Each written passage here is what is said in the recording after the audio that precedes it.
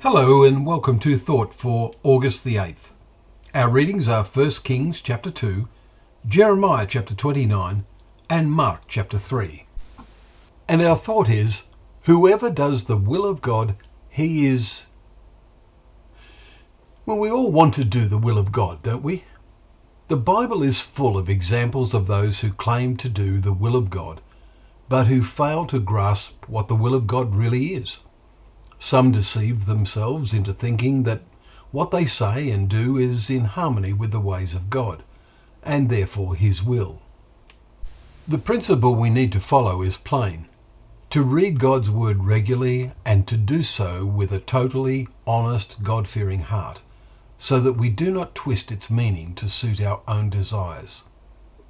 What we read today in Mark chapter 3 shows that many of the Jews, especially the religious leaders, were obsessed with keeping the Sabbath in a ritualistic way, creating for themselves the spirit of self-righteousness to such an extent it blinded their minds to what Jesus was saying and doing.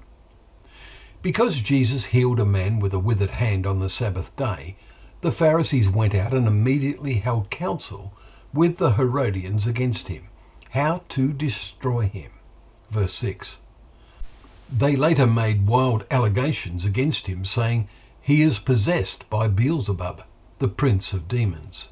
Verse 22. It is highly interesting that there is no mention of demons or even the word devil in the Old Testament. Beelzebub gets a mention in 2 Kings chapter 1 verse 3 as the idol god of Ekron. Human imagination about the evil spirit world had only become as a result of the influence of Greek philosophy when they conquered the ancient world 200 years or so before Christ.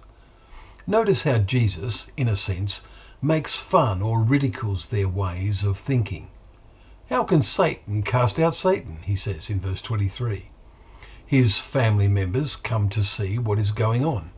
Obviously, there were rumours circulating about him, and they are standing outside, and they sent to him and called him, we read in verse 31. And he is told, they are outside seeking you. His response is very significant. Looking about those who sat around him, he said, here are my mother and my brothers. Whoever does the will of God, he or she is my brother and sister and mother. The religious leaders had a corrupt perception of the will of God. We who have God's Word so readily available have no excuse for failing to read it carefully, so that we know the ways and principles upon which God acts.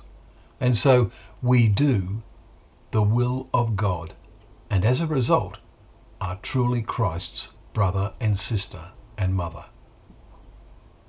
Well, thank you once again for joining us for Thought for the Day, where together we can open up the pages of God's Word, knowing that Word to be a lamp to our feet and a light to our path.